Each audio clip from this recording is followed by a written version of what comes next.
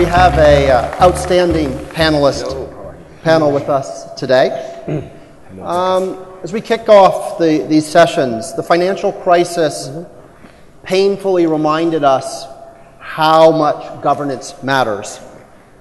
Too many boards, especially in the financial services industry, did not understand how their companies were making money, did not understand what was happening with mortgage-backed securities, and somehow, despite their presence on these boards, did not feel empowered to dig in and ask the tough questions. Since the near collapse of the financial system at that period, there's been a lot of discussion around governance, a lot of talk. What we're here to explore now is, has there been much change in practice? And how has that varied by region? We're going to start with a talk from my esteemed colleague Ludo van der Heyden, who's the architect of the GBLC this year. Ludo has led for INSEAD the creation of our International Directors Program, certified hundreds of directors since the financial crisis as our contribution to trying to address this. Ludo, if you could kick us off, please. First, welcome. It's a pleasure and an honor to be here. And indeed, there's been a lot of lip service on governance. And typically now governance is a new word, meaning whenever there's a problem, people say it's a governance problem. So the EU is in, European Union is in crisis, it's because of a governance problem. You know, there was a finance crisis, it was because of bad governance. What we're not exploring enough is actually giving substance to these words. And in response to Dr. Ali's comments, you know, if you can't convince them, confuse them, I think the world is very confused about governance. And I think that's what we're trying to, you know, enlighten. I think one of the changes in governance is that we now have directors and board members coming to our courses. And this is very new. It would be very hard 15 years ago to think of any board member who would come to a class. And not only do we have board members, but we now have actually graduated, you know, more than 600 people in the governance course. And we've also, I think, opened a course for owners, because you can only have the quality of governance that owners and regulators allow. And so owners are coming back to school, and I think this is great news for schools, but I think it's great news for governance too. And governance is a duality, which is that you always have the other side of the coin from execution. So the difficulty in governance is in summary ways, is that you don't do anything. You govern, you make decisions. But the people who do, of course, are the executives. And in the US style, the CEO is the chief executive officer. He really should be called the chief non-executive officer, because he doesn't execute anything either. So the board is talking to the CEO, the board doesn't execute anything, and the CEO doesn't execute anything. So you're quite removed from the action. And the people who really are the chief executives are actually the people in the front line. Thank you. So how do you add value in governance? And I think that's what we're talking about. And I think also, you know, this was very well said by, you know, Your Excellency and also by Dr. Ali, that it's not just the rules. You need rules, but you don't need too many rules. And you're not going to change things just by the rules. So I have 10 minutes, and Peter, I have my meter on, so I will stick to 10 minutes, or you can cut the mic after 10 minutes. I will just make a few comments on governance. Governance comes, of course, from the Greek gubernao, which is setting the direction. And I think this was well said, which is what's the long-term direction we're going to. The captain of a sailing ship would not actually do in the steering wheel. He would not be on the steering wheel. He would actually say, where are we going? You know, when do we change course? But he would typically not waste his time being on the steering wheel. So the idea that captain is on the steering wheel, that's a very American idea that the CEO does everything.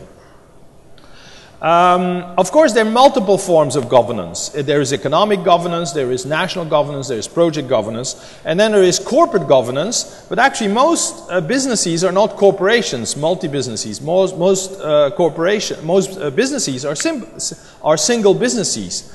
Taxi owners, you know, shop owners.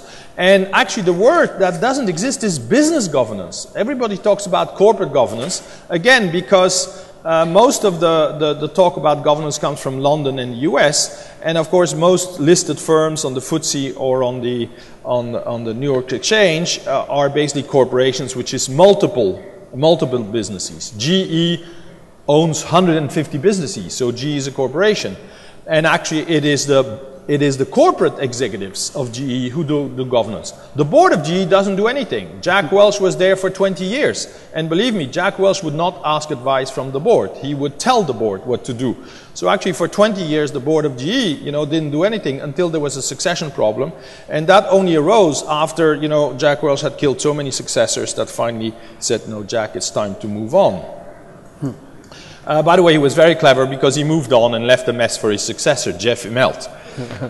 So that was very clever.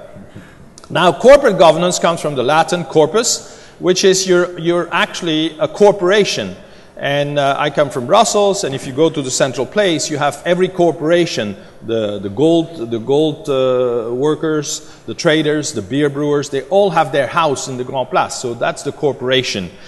And in the Roman Empire, and the big value of the Roman Empire is that they brought governance, that's why so many people joined, because it was safer to exercise business, you could trade, you would be defended by the state, etc., etc. Of course, bad things could happen as well, but people actually enjoyed the governance, the security that came from the Roman Empire. So the corporation is like a person, can die, can be sent to jail, and this is very important. It's the directors, the board of directors, even if they don't do anything, who will go to jail because they are responsible. And so that leads us to the duality. I will first, I will go here, is that what board of directors do is they frame the mission. And actually they give a direction, typically medium term. The mission really should come from the owners. So the long-term mission comes actually from the owners, and that's why it's very hard to be on a board of directors if you don't have owners who give a mission. And I think that's one an advantage of privately held firms, is that the owners typically have an idea of where they want to go. So governance is very much framing, putting the frame, and then give autonomy within the frame, and then you give autonomy to the executives to execute. Now the problem is, when you give people autonomy, the first thing they will do is jump out of the frame, which is they will want to do their thing. To simplify the thing, that's why in the US every CEO is a chairman. Because then when he has an idea, typically then he can change the frame because he's a chairman too. And at least he doesn't waste time because he talks to himself. The most amazing thing, talking about confusion, is Jamie Dimon and the CEOs who said, you know, we should introduce good governance in the USA. It just came out, I think it was July 16th or something like that, and they all signed, Warren Buffett too. And they said the first rule is to separate CEO and chairman. Signed Jamie Dimon, CEO and chairman of JP Morgan. So one of the rules should be consistency, you know. You should actually execute what you talk. Otherwise you keep talking and you're nonsense. So this is where the US is sort of confused about governance. Or still confused about governance. So I think reframing, changing the mission, is really one of the key roles of the boards. Not getting inside, not actually micromanaging and you know, getting involved. I think that should be left to the CEO. So it's not the owners who fire, if you can use this word, the CEO, it's the board of directors. The owners cannot fire legally because you have, in many countries you would have a lawsuit. It's actually the board of directors who have to fire the CEO and of course not do the job of the CEO. Increasingly, CEOs come from the board, which of course create a conflict of interest because the people who are supposed to coach and help me are going to take my job. That of course opens the mind, if you wish, and favors the communication. This was a joke, but it's not very good. So contents of governance, mission, naming key officers, control, communication with stakeholders. And let me quickly go for the challenges. We'll discuss this. This, I think, is not sufficiently understood. It's the fundamental duality, which is the board of directors report to the owners, but the board of directors actually have a fiduciary duty to the corporation. So you have this duality between what is good for the corporation and what is good for the owners. And I think there is shareholder supremacy, which is the shareholders appoint and fire the board of directors, but the board of directors will go to jail, not the shareholders.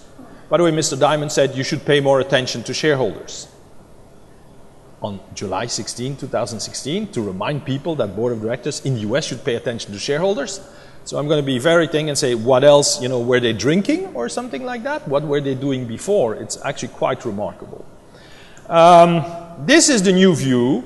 It's a bit complex, but I think it's basically the stakeholder view. It's also the stateholder view, which is stateholder in terms of ownership by the state. And it's basically saying that the board of directors in the middle, and everybody's interested in governance because governance is power. Okay, so government will be interested. Shareholders are interested, of course. Executives are interested. And the media is interested. And in the end, who pays for everything? The customers. In the digital economy, people will actually do a purchase and they will say, you know, how does my purchase translate into fees for the directors? That will actually add transparency to the whole thing, and there will be campaigns against directors from the public. That, I think, is where we're going, and in some way that will be a good thing. I will make two sort of quick comments. It's always hard for a faculty member to be quick. But the Dutch is in these companies. This was probably one of the most biggest companies 400 years ago. Risk pooling, don't invest in a ship, invest in a set of ships because not every ship comes back. 5,000 ship charters, close to 1 million people sent. They were in this area, they went to India, they went to Indonesia, they were everywhere. They paid an annual 18% dividend. That is good. Then they became VOC. In Dutch, this means United in Corruption. Insider trading by directors. I only invest in the ships that return. And it's the public that invests in the ships that don't return. Excess dividends due to double bookkeeping. Well, even in Amsterdam, PwC or whatever was still at work. So let's go to Indonesia, Jakarta, which was called Batavia. Their PwC office is more amenable. Then they manipulated the sugar prices. The Chinese went very upset. They killed the Chinese. And it ended in a government bailout. You remember when General Motors became Government Motors? That's really when governance started. This was an early warning about greed is good. Some of my colleagues actually say this is true. This is a painting from an Antwerp painting. Notice virtue, that's the lady. The man is actually avarice, is that he looks at the coins. And of course, she's seduced by the coins as well. Now, did the world learn from this? The answer is not at all. The British did worse in terms of a disaster, which is, it isn't just that Jakarta went up to flames, the whole Indian government, the whole Indian continent went up to flame. This was the Indian Rebellion, and that's when actually India became nationalized from the British East Indies companies, and that was not a government bailout. So the British didn't learn anything from the Dutch. We did not learn anything from this. So 400 years later, this is what I'm trying to say is the Dutch East Indies companies is a very current story. And so now you can look at Enron, you can look at Madoff, you can look at sort of other things, you can look at insider trading, McKinsey, Goldman Sachs, These are big names. This is virtue. And how come people do this? So you said, well, in 2001 to 2010, we saw the World Series of fraud. We got it. We're now going to be clean. What happened since? Das Auto, Volkswagen. We're going to conquer the world and with clean cars. And it's the government of California which actually wanted to promote Volkswagen to tell the Americans, buy more Volkswagen. Fortunately, they didn't, so they only sold 500,000 cars because Americans didn't want to go on diesel. Wells Fargo. How could this be possible? New strategy, cross-selling. which is basically, this is interesting, the board approved cross-selling. Now, if I go to a bank, is my first wish to have cross-selling? And the answer is, of course not. I just want to have service on the thing I want, not cross-selling. You know? And so basically, where was the board? You know, it's very clear. This is a little joke, you know, where are we now? You manipulated, you lied to, you know, you profited it, and then somebody says, you know, well, people are now learning about finance, which is just moving money from one pocket to the next one. Big challenge, illusions. We see the world as we are, not as it is. I'm Flemish. I see the Walloons and the French as a Flemish guy, not as the French and the Walloons are. The Walloons look at me as a Flemish guy. So actually my INSEAD colleagues look at me as very strange because I'm French speaking and Flemish. This should not supposed to happen. And because they don't understand it. So this is very, very important. And Ais Nin also said some people never awaken, which is they remain delusional. And I will sort of say delusion, you know, is basically the big danger is you think you know when you don't. The problem is not with people who don't know. The problem is with people who think they know when they don't. And I will finish with a final comment, the complexity of governance. I will leave comments on the US and Europe and Asia to the panel. And I also have Pekka and the colleagues who can do this. But let me finish with an interesting story. And I know one of the panelists is in the automobile industry as an investor. Is the UK has never produced more cars than today. Now, if you talk to the English, who has the best governance model? The answer is we, the English. English have something very special, which is mixed boards. So you have both executive directors and non-executive directors. So now, if you look at the UK automobile industry, all of the companies are producing cars under foreign ownership. Jaguar, Tata, Bentley, Volkswagen, Peugeot, etc. All 100%. Maybe Morgan, you know, sort of who sells 10 cars a year, maybe they're not under foreign ownership. But basically all of them. Now that's an interesting question, which is the best governance model better because you have foreign owners? And believe me, German owners try to govern the British firms, and they say the Brits are impossible. You know. So they moved back. This was actually good because they let the firms run by Brits. Is the UK governance a great model? Or maybe it's just that the English are flexible and they say, you know, there's not much money to be made in automobiles, so let the foreigners own it. So some people say the British are very smart because there's not that much to be. But this is a simple question, which is a landslide. All the ownership went to the foreigners. They've been highly performing, so these were good ideas. But what's the role of governance is this, and this is one of the things we might elaborate on. Thank you very much. Thank you, Ludo. All right, we'll turn quickly to the panel. I think the question for you is either to react to some of what you heard from Ludo and to dig in terms of what are, as Ludo says, poor governance seems to be an enduring problem in the world. What are one or two areas where you think we can be making progress, where you potentially see progress? I'm going to start with Mahmood Alkooheji, the Chief Executive Officer of Mumtalakat, which is the Bahrain Sovereign Wealth Fund. So we're going to start with a view of an investor. How do you see governance evolving? Well, I think governance is a very encouraging framework for investors. Wherever we look at investment anywhere, you know, if there is proper governance, we get a lot of comfort about it because we know how the business is running, what are the rules of the business. You know, and sometimes we make investment, I think you alluded to it, and we go there and we are coming from the Gulf, we're classified third world country, we make investment in European companies. A lot of time we are shocked that governance does not exist there. And we had to implement what we've been taught to do. I think you alluded to that one without naming anyone. But let me come back to the region and let me share with you a few experiences we have here. I think we've been very much believing in governance, Mumtalakat, we believe in transparency, we've been working very closely with the INSEAD Institute to really implement it. But the shocking thing that I found out is, and let me use an example of GCC. We are 6 countries, we have 6 governors for each country.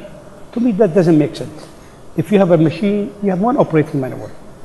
If everybody has a different operating manual, I can understand we have a different language, but different operating manual for each country, that tells me people are not embracing governance, they're changing the rule to suit their own bad habits. And the second thing I think in the region is, I've noticed that the public sector are way ahead of the private sector. With a very few shining examples, I mean, I think one sitting here, the Kanoo group, public sector are way ahead from the private sector. The private sector is really lacking in governance, and they do not have that one. And the dilemma comes in is that once we set the governance, we take our most of our directors from the private sector because they have the best practices. And once we bring them into our industries, you know, they look at us and say, look, I run my own business. How you are telling me how to run the business? Oh no, I know it better than you. So there is a lot of challenges of really putting governance in here. But I think, you know, all of these shocks that happened really show that it is very, very important. For us, if we go places there is no governance, there is no investment. If there is no transparency, period. We have made up our mind that, you know, these are fundamental for our way of working, way of doing business. I think that's almost only the biggest security that we get when we know that you're able to do that one.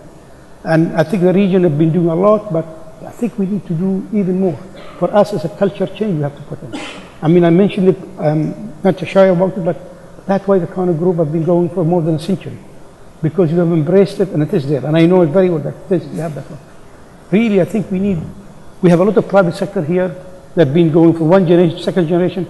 If you want to continue, really embrace a true governance and adhere to it and respect it. Thank you. So why don't we go now to a sort of investor and operator perspective. So as you're alluding to, Mishal Kanoo, chairman of the Kanoo Group, an astute observer of the world and often outspoken. What are your thoughts for us today? I'd like to start with something uncontroversial, but I can't. The main problem, the issue with governance is we like to dance around the subject rather than talk about the subject. The subject is, in effect, issue of control. Who controls what?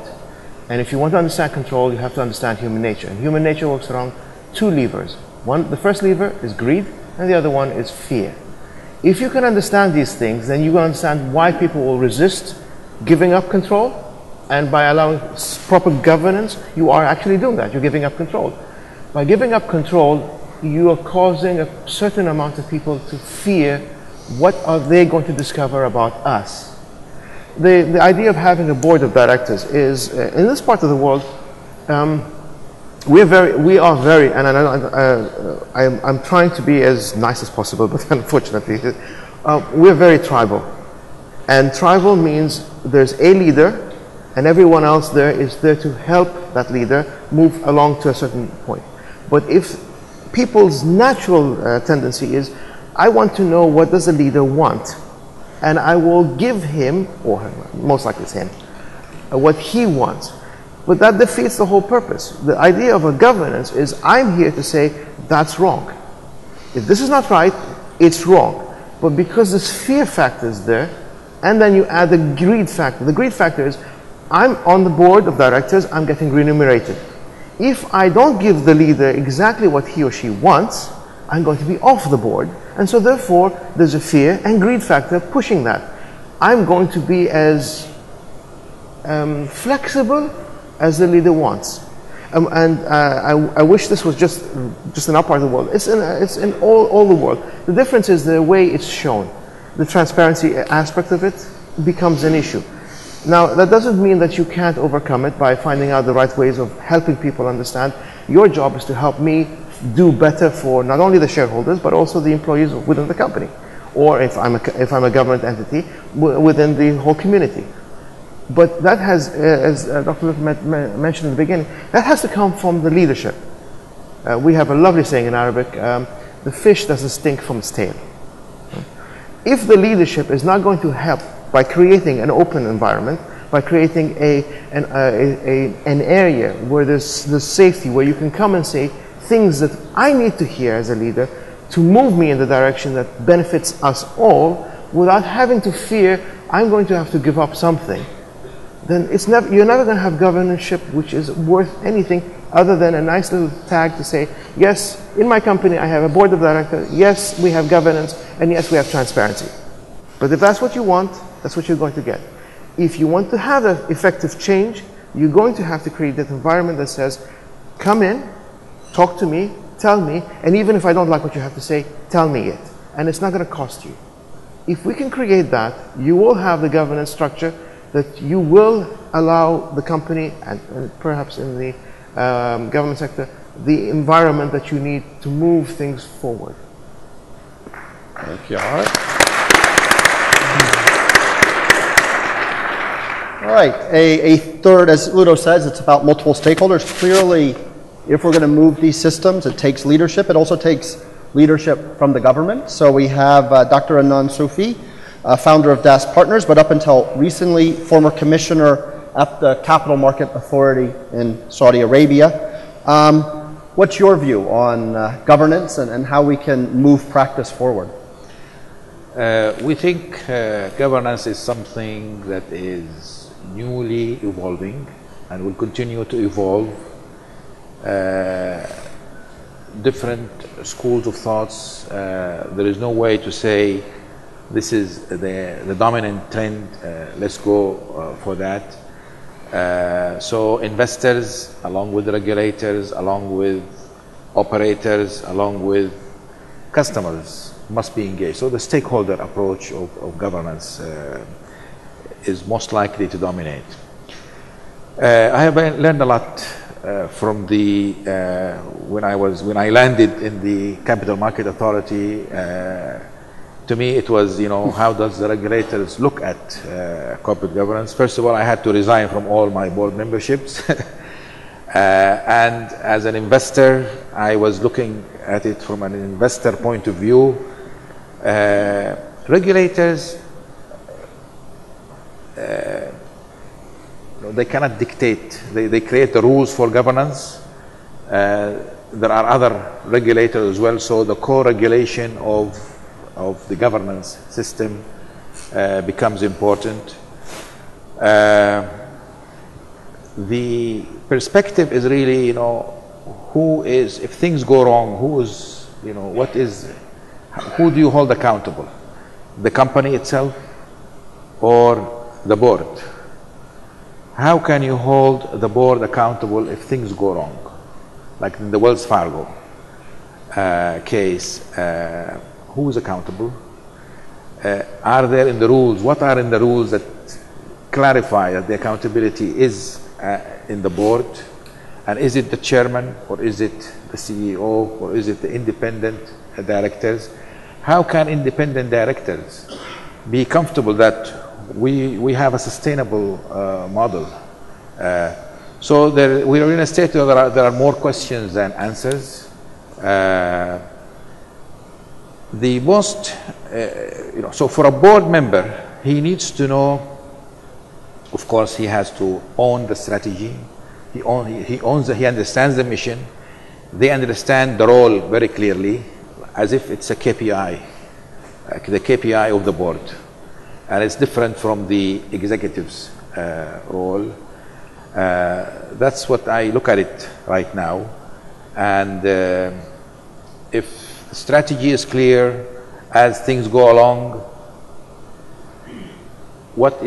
how can he assess the performance? And then the question becomes, are we performing well or not? Is the company performing well or not? Because he has a fiduciary responsibility. And then culture, the issue of culture. Who sets the tone? Who influences the culture? How can you assess the culture of the organization? Because culture drives strategy.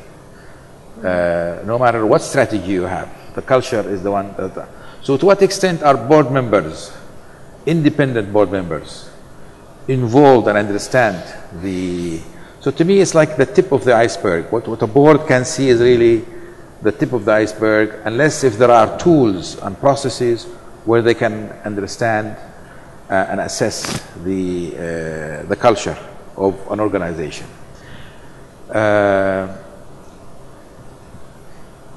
In conclusion, I say it's a learning process. It is still, we're going to see more and more clarity on roles of boards and the governance framework. But I like Ludo's framework, the fair leadership process. I believe also there is a fair governance process. Too much governance undermines leadership. Too much leadership is good, but it has to be consistent with good governance. So having good governance and good leadership is a great thing.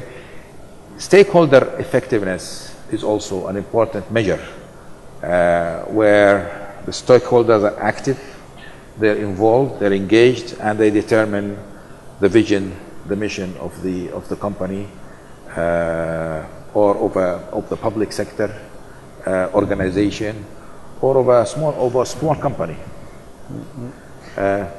So in conclusion, I think regulators, they are also in a learning phase. They try to do the best they can. They try to ensure that the rules they make create the value necessary for society.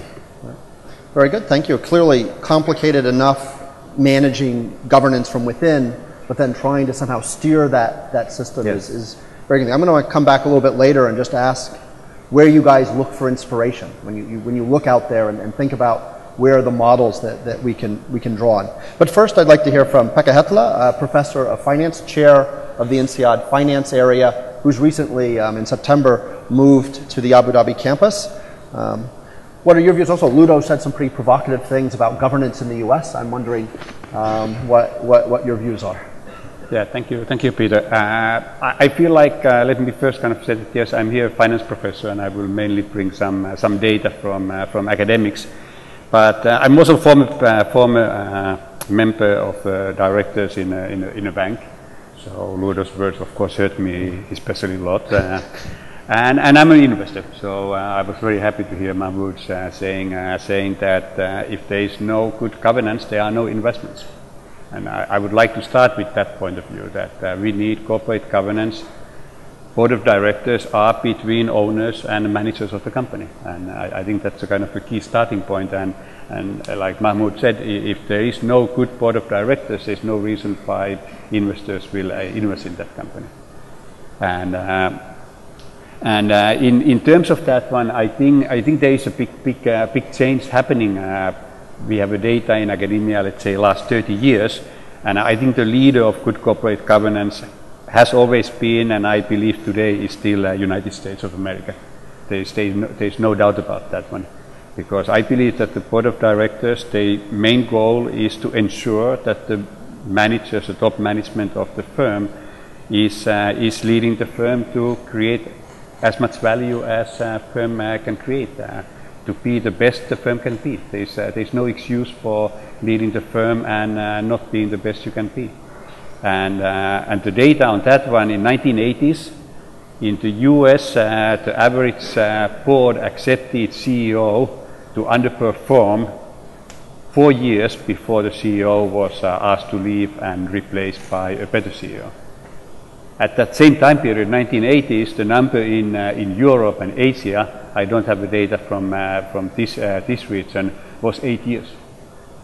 And this is unacceptable. As a board member myself, I could not imagine accepting top management which is showing 8 years of underperformance before top management is asked to leave.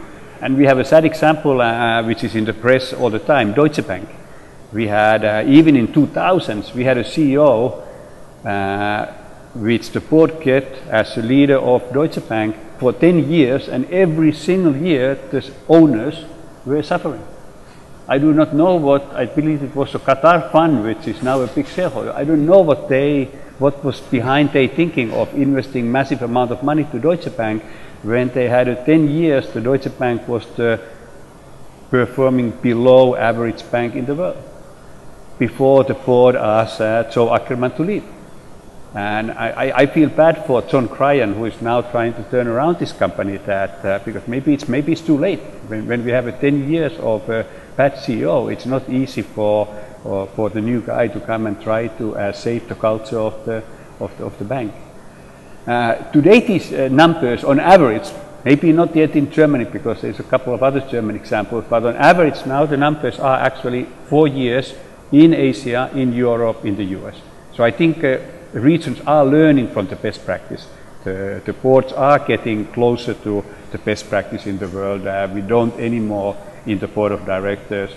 We hear what Mahmood is saying. If you don't do this one, you don't get money. You don't get investment. So I think we are moving towards better structure in all the regions. But I believe that still the US is probably the leader. Okay, thank you very much, everyone. I'm going to take. You want to, Mahmood? You want to respond? I'd like just make one comment. To be please, Mishal. I think what we have here is we have a culture training organization, and the dilemma there is we are putting corporate governance to correct cultures. I don't prescribe that culture should adjust corporate governance. Corporate governance was put up to really correct the way we are doing wrong things. And if we go there and we say, no, this is the way we are doing it, change the rule, we might as well not have the rule. It's what we need to have discipline. We need to change. I don't think culture should change rules and regulation, and corporate governance should be the other way around. And it's a very hard task, I know. People, especially when you talk to very successful private sector people, who are we tell them you're doing it wrong. That is fundamental, they have to change. May I? Yes, please. I don't think we should change the culture per se. It's an adjustment and understanding how our culture works and to work within that. I'll give you a case in point. We like to think of the European, again, please forgive me, I'm not trying to pick on anyone here, but the European mindset in terms of it has to be organized in a certain manner. And so therefore, this is the way it works. We've been doing corporate governance since forever. The tribal mentality is exactly that, shura, right?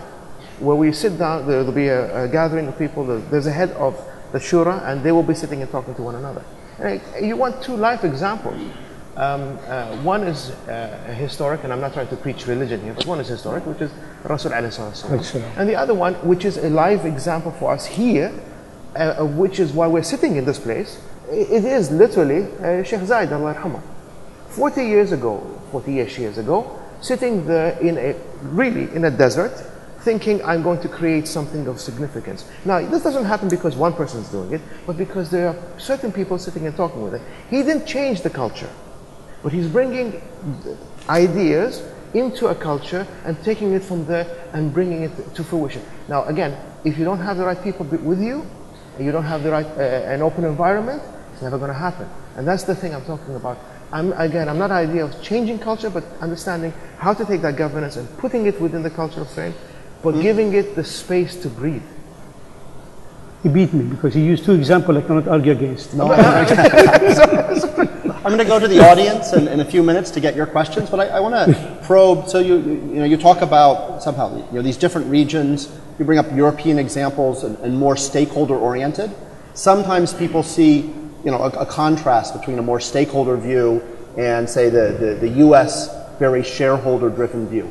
Do you see differences in approach and governance there? Do you have preferences, views on how we reconcile the two? Anyone want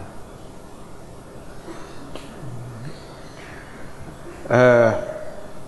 Shareholder view versus stakeholder view. Well, it usually starts with a shareholder view. And then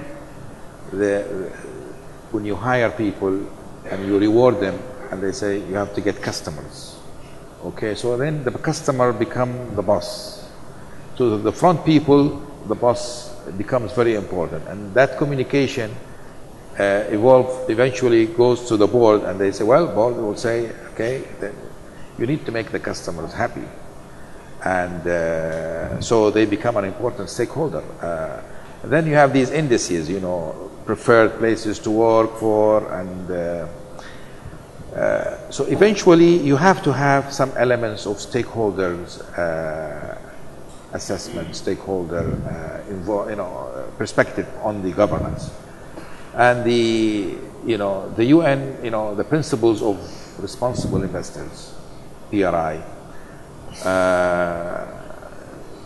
stresses the importance of governance and stakeholder views. Of course, shareholders will always be dominant, but it cannot be at the, at the cost of the customer, or at the cost of the employees, or at the cost of society. But successful, lessons learned is that successful company, sustainable company, always take into account all the stakeholders, and that's a key element what makes them sustainable. Not a big contrast. Pekka, you want Yeah, absolutely. Yeah. So there's no contradiction between these terms. So shareholder view just means that as a board of director, I have to remind my managers that the ultimate goal has to be that my investors get their returns. But how do they get the returns? There's clear evidence. Happy employees create more shareholder value than unhappy employees. Happy customers create more shareholder value than unhappy. So in that sense, there's no contradiction in this. Ludo, did you want to? Yes, I think I just want to add my comment on the Dutch East Indies companies is that there's been a lot of progress in business management and even in leadership. And I would say there hasn't been that much progress in governance. If anything, maybe we've gone back, So I think that's the view, that it's still an emerging field, and it's a great field for academics, because people have strong beliefs, but there isn't a science. It's good to have strong beliefs if there is a science to back it up. But the worst thing is strong beliefs and being relatively clueless, So that's very dangerous. And I think that's a bit the view of governance. And I've been sort of teaching and directing the advanced management program for many years. And I asked the senior managers, do you know your governance system in the company? The answer is no. Why should you have it? Well, that's a good question. What's the benefit to you? It's a legal obligation? No. Good governance ensures that your boss will be better than the one you have with bad governance, because as Pekka says, you have a discipline. But the real ambition of governance is not that you have to fire the CEO, is that you have the best CEO that you can have. So in that sense, people say you have to turn over CEOs. Well, my view is there is no right or wrong. If you have a guy like Warren Buffett, why would you say, 2 terms and you go? But if there is a good governance system, I'm more confident about the decision to keep him. But very often, the US view is market discipline. There is no question, I agree with Pekka, market discipline is the highest in US. But in a certain way, and part of the issue is, that's why we want to have transparency in markets, because if we have transparency, share price goes down, and if share price goes down, private equity takes over, and the first thing we do is we change the board and we change the CEO. But the positive purpose of governance is that we don't have to fire the CEO, and that the share price doesn't go down. So that's I think is really, and there is a view which is, do you want to go for short-term, hits, or do you want to be more sustainable, perhaps slower? And in that sense, many shareholders say, well, future is the future. Give me dividends now because I don't trust the long term. So that's the ownership board relationship. And I think that cannot be stressed enough. And the market is a fiction. There is no such thing as the shareholder. I've worked with a lot of family firms. They have 4 branches. And when you have 4 branches, you have 4 different views. And then the board members becomes a negotiation between the branches, which is an ownership problem, which is not a director's problem. So basically, the key issue in governance is which shareholders are you working for? Which are the best shareholders for your project? And that's sort of a give and take. And in that sense, you have shareholder supremacy. But let's not kid ourselves. I have seen shareholders destroy companies, because they just were relatively clueless, and they had strong beliefs and wrong, and the others were following along. And that is not a local tribal issue. That's a tribal issue in every family firm in Europe, etc. And my final comment is, I wish there was European governance. But in Europe, every country has different governance issues, and there I join Mahmood, which is, it would be nice that we had European rules. This will maybe be easier after Brexit, because it's very hard to have rules that the English would agree with, and then we would have a European governance, and that would be very good, because now capital could flow freely, and there would be more transparency. I promised some questions. Why don't we, here's what I suggest, why don't we take 3 questions from the floor. If you could briefly, really briefly introduce yourself and briefly ask one succinct question. Please, the gentleman in the center. Thank you very much. Assalamu alaikum, Mohammed Haroun, MD, Your Compass in Abu Dhabi. Very intriguing panelists, thank you very much. A quick question. It seems the world pays attention to governance when things goes wrong. If things are going well, stocks markets are up, we rarely hear about it. And he is a smart CEO until he's caught, and then he's a crook. Is it a time for governance to reinvent itself and base itself on ethics? And what's the role that the business and academia can have in this? Thank you. Very nice. Okay, reinvent itself around ethics. Is that the good? Another question. Right here. Hi, my name is Ashad Saeed and I'm working for Hietala. I'll connect a couple of dots from the speeches from each of the speakers. For example, Mr. Mahmood said that the public sector is more advanced in terms of governance. And then Mr. Mishal said that there's a factor of fear and greed which is there in a human. So if we talk about the involvement of public sector in the board of directors to balance the overall the setting in terms of the valuing the impact on the society as well as the return on to the shareholders, and obviously the bigger question, I don't know if that could be answered, is the comparison of the capitalist system versus any social system for the governance. Yep. Okay, so there's clearly, again, around reinventing governance, there is certain pressures out there to bring a stronger public sector voice somehow in, which is, I think, quite controversial. Yes, one more question, and then we'll go to the panel for some responses. Good morning. My name is Mahesh Sharadpuri. I founded an outsourcing company. We employ about 4,000 people here now in IT, retail, in many sectors. The company is 8 years old and it's of a certain size now that I'm compiling a board, more of a non-executive director board. Do you have any statistics in terms of do revenues or profits actually go up?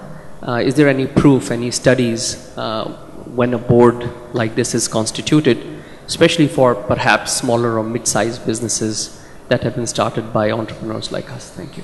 All right, great. We have a rich range of questions. Anyone want to jump in on one of these? Yes. Can I just ask a question regarding, the first question was regarding ethics. Whose ethics? This is a dilemma. If you imagine a board made up of people from different nationalities and different cultures, whose ethics do I apply? Whose morality do I apply? This is a very hard question. If you're talking about a homogeneous body, well, it's much easier. Especially, let's say if it's a family, it becomes really easy because you all understand and all talk a single language. But if you're talking about a multicultural company with different board members from different countries, with different ethics, cultural background, how do you take up on the ethics issue? It's a very hard thing. May I also answer? Yes. I'm sorry, I don't mean to it's good. Take all the time. May I also answer the question? The question that you mentioned as a young question. I would be less worried about setting up a board because you haven't reached a plateau. I'd be more worried about creating value for yourself and your employee and your company. Once you do that, imagine a bell curve. All companies go through this. You're starting the company, so the company is starting towards the top. When you hit the plateau, then you want a bit of governance to allow you to stretch this out. But until then, you need someone who's driving it, and I wouldn't want to put too much shackles around you because that's what a governance. I know this sounds controversial here again, but as an entrepreneur, it's very hard to transition from by the way, that's one of the reasons most companies fail to go from a entrepreneurship mindset into a corporate mindset because you have two different mindsets. If you're trying to focus on one where you're still in the second stage, where you're still in the first stage, you're going to fail. So don't worry too much about the other one, but prepare yourself. Preparing yourself is, I think, the right way. Preparing yourself, I don't mean by saying what you call, we'll do it in the future. No. prepare yourself by putting up the guidelines, the structure and idea. Slowly pick and choose the right people who you think would fit the governance structure that you want, and move towards that. Again, this is just my opinion. Very good. Thank you. Well, I think I go to Ludo's earliest point is you need to walk the talk. You need to believe in corporate governance. Otherwise, it's not just a slogan in the wall or something. Really, when we in Mumtalakat tried to do that, when we thought about it, we said the poor manager, the poor chief executive believe in it, but he has a board that are hammer him down. And we started on a program, it's a longer program, to train the board, the directors. And really was not just telling them these are corporate governance. We were teaching them and telling them, with the help of INSEAD, these are your rules and regulations. These are the management powers. Don't interfere in the management. Let this to the management. You need to start the board and tell them, look, these are your rules and responsibility. You are the god of the company. You can make all the rules, but it's better to let management have their space, do these things. Then there will be accountability. I think you need to start at the top and bring it down. You need to believe in it. Otherwise, it will not work out. It is very important that people adhere to it from the top. If I understand, in response to the first part of the question, you're saying if you actually put into practice good governance, you will actually proactively avoid these kind of problems. It's not that we have to disrupt and revolutionize governance, we actually just have to do it. Exactly. And people have to see the benefit. All right. And people have to see it as a leadership. Let me give you another example. I know, as a CEO of the company, if I like something, everybody around me will say yes. If I don't like it, they try to be nice to me. So what I did is, in our committee's rule, I said two things. If we have a topic we're going to discuss, nobody is allowed to discuss it with me one-to-one. Secondly, nobody is allowed to lobby and talk about it in a meeting. I want everybody to come to a meeting with his own fresh mind. Because a lot of time you go to a board meeting, the decision is already made. People have lobbied in that one. There is no real discussion. It's very important to have that fresh discussion, to listen to everybody. And for the leader of the companies, I tell them, relax a little bit and let the people make discussion. A lot of time it will go your way. You don't need to dictate it. If it is right, it will go your way. It is very important to have that. Any other responses to the first? Yeah, please. I think in the ethics, usually most regulations try to capture as much as possible in the compliance, the practice and the ethics. They try to capture it and they evolve. So whatever ethics that are relevant to the business and to the regulator, they try to capture it. I wouldn't say it's 100% perfect. It's a learning process. There is a feedback always with the institutions that they comply, and sometimes there are complaints and listening, and so it's an evolution. But in the end, it's really, I think, culture drives performance. Leaders create the culture, and culture drives performance and drives the strategy.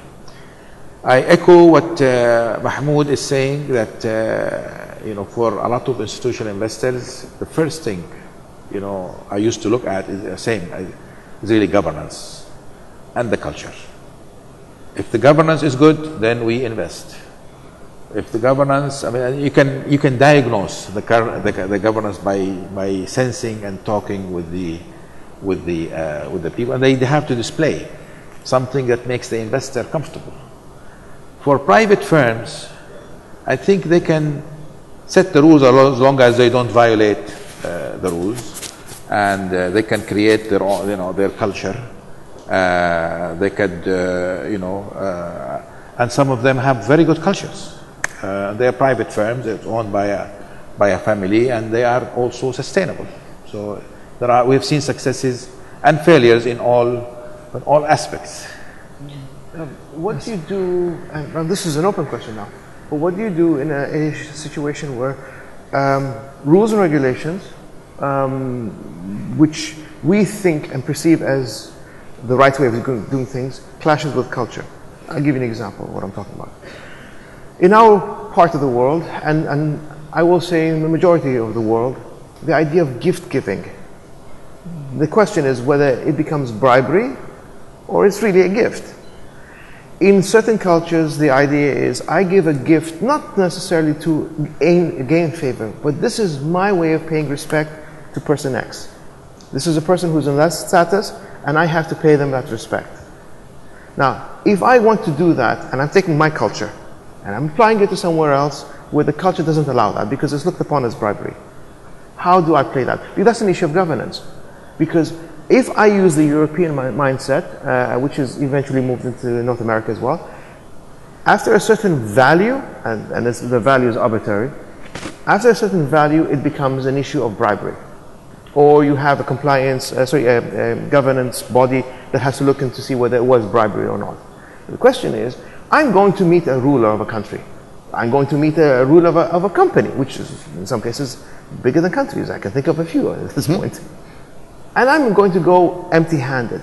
Culturally, I feel wrong. This is wrong. I should be giving him or her something. Not necessarily because I'm bribing them because I want something from them, but because this is our way of teaching. We were taught this is the way we respect the other person, not the person per se, but the status of the office. I need to do that. How do we balance the two, keeping in mind an issue of governance and the issue of perceived bribery? And again, for me, this is a question mark. No, it just occurs to me is that as you talk about a lot of the way governance is lived, dealing with the emotions, interacting with culture, clearly it needs to be adapted to some extent to the locations. Maybe we'll take 2 more questions from the audience. And while we're doing that, if anyone wants to respond to this issue of how we adapt governance to local culture, we'd be interested in that as well. Well, there's no question that having a strong culture to begin with helps the board.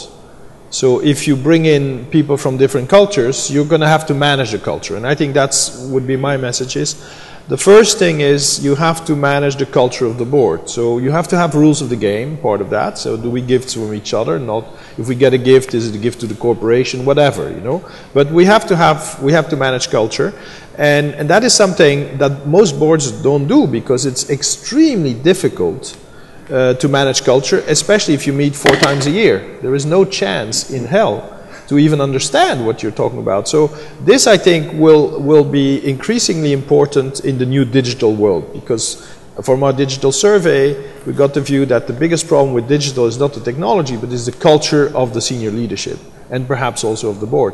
So you need to actually change the culture of the board to be more digital so they can make the right choices. And I think that's where a corporate owner, I think, rings the bell and sort of says, time to get the boards of our asset companies in shape to make the right decision. And in addition, we have a chief digital officer who can be there as a coach and help. I mean, your comment, though, just speaks of sometimes the magnitude of the challenge. Because earlier we heard things like Wells Fargo, the board should actually be concerned about the culture of the whole company. And yes. Yet, as you say, even for the board to manage its own culture can be challenging. Yes, and I think the key word is not best practice, rule out best practice. It's just good practice. That's already, there's Wells Fargo is bad practice. Let's have a good practice. Let's not have best practice. If I may respond to I think corporate governance can help you in your example. I'm sorry I'm using our example, but this is the culture I know. About the gift issue. We made a rule in Mumtalakat. Yeah. If I am meeting a head of a state or my investment manager seeing somebody lower, it's the same gift. Standard corporate governance gift. It's a book about Bahrain. Everybody gives the same thing. So you don't feel ashamed that he's a ruler, I have to give him something more expensive, or he is a lower. You standardize things and then everybody applying the same thing. And believe me, everybody below you will be very happy about implementing because you are doing the same thing. We have the same thing. We don't have extra things. I'm not disagreeing on terms of how you structure. But let's say I'm going to a country, I won't mention a name, but that country is well known for certain mindsets. And I want to get assets in that mindset, in that country. And I go and give him a gift of a book. Now for me, you give me a book, that means that you think I'm intelligent enough that I want to read. I find that very appealing. You give someone a book, the first thing they're going to go is, oh, a nice coffee table book. Here you go. Okay? And it's you think, he will think, I am person X. He gave me a book. Yeah. It doesn't resonate. I won't make business there. The real, yeah, do you really want to own assets in that culture? Depending on the industry it's in. If this country happens to have the only thing I want, a mine which produces certain products which I can't get anywhere else, yes, I have no choice. This is the situation. Do you consider giving him a Ferrari, a bribery or not? Well, if he's an old man, it's a facilitation payment. if he's he's 80 years old, giving him a Ferrari is a wasted gift. But yes, it looks good, it's shiny. All right. Do we have one or two quick questions to end with? Yes, right here, please. So just a comment here. I believe ethics is universal if we follow the golden rule. The golden rule is don't do anything to others what you don't like others to do to you. Yeah. Ethics is universal, culture is different. Ethics is about responsibility, truthness, fairness, and justice. And if we follow that, this is universal. So I don't think that's different from culture to culture. Thank you. Very good. Let's one more. And is there another question or comment for the panel? Yes, in the back here. Here, thank gentleman there. You're going to make a run about. Yeah. Exercise is good. Assalamu alaikum. This is Abad Ahmed from Sharika Betramin, Saudi Arabia. My question is, do you see the region becoming more market-driven in the near future? And a linked question is, do family businesses fear that culture and values might change if the region becomes more market-driven? It's the next panel, but anyone want to respond to either of the extent to which governance can be built on more universal ethics and values, or just the trends around market focus in the region? I think it has to be universal. To me, I go back to my example. If you have a machine, it should be the same operating manual. It should not change from country to country. I know iPhones don't have, a telephone don't have a manual, but we get used to when you buy something, the language could change, but the instruction should be the same. It has to be universal. And should be a good way of doing business. All right. I think the world is becoming a small village. So we're going to have a common culture eventually, and we're migrating there. And there has to be a right balance between market and societal. There's always critiques in the US, there's always critiques in the UK, there's always, so and that balance is always sometimes changes from here to there, but it's really society determines that. All right. Actually, I think we should start wrapping up. So let me give you one final question. If you could make one major change happen in this space, in terms of practice or regulation or anything, what could be for the world, could be for the region, your choice. What kind of major change would you really like to see out there? That's such a lovely question. And yet so dangerous. Now, my personal wish would be anyone who would take up the mantleship of leading a company should go through an educational process prior to. And when I say an educational process, I don't mean what you call a small, 5-day course. No. But a proper course on understanding what he or she is embarking upon. Because they are taking other people's lives, and they will be affecting other people's lives. And most people don't think of that. The first thing they think about is how much money am I going to make, and how big is my house and car and a Ferrari.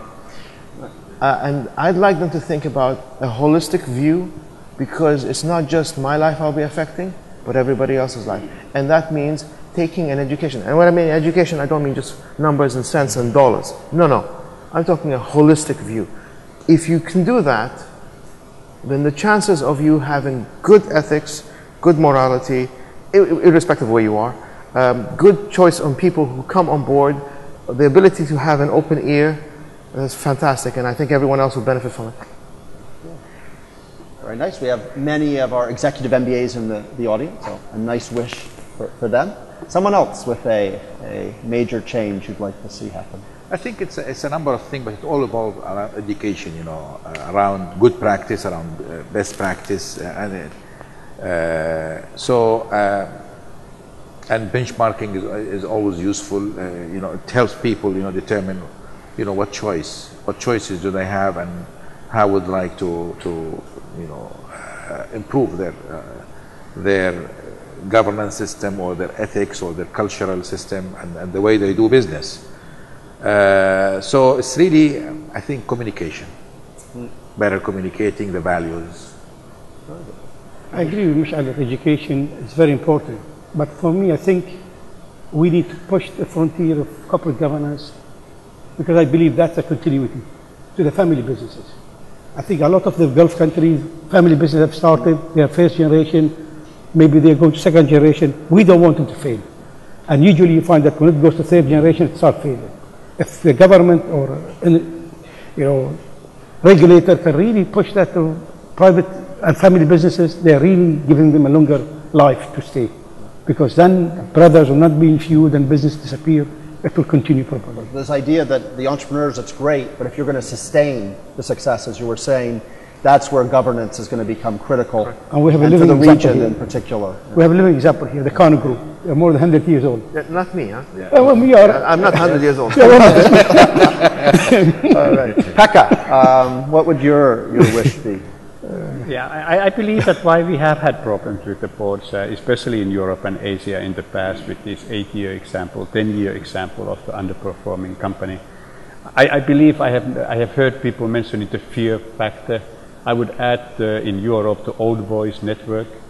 That's why we had 2 comfortable boards, and my wish would be to have obviously ethical people, but especially strong people, so that the board members are not afraid of CEO and are certainly not afraid of each other. I have seen it in a couple of boards where I have been, big difference people between the board members when we get the strong people who are willing to speak their mind when they see something going wrong. Very good, thank you. Ludo, we started with you. Do you have a few last thoughts? What would, you're deep in this area, but can you boil down to one wish for practice? I would say taking more responsibility. I want more directors to take responsibility, resign, and say, look, I'm not up to the task, and it's my fault. I contributed to this, and I find there's too much about boards just disappearing or just pointing to the CEO. But there's always the other question, which is if the CEO is suddenly so bad, and this is an unfair practice, the light is on green, and suddenly there's another discussion, which envelope do you choose, you know, which is the money or you fight.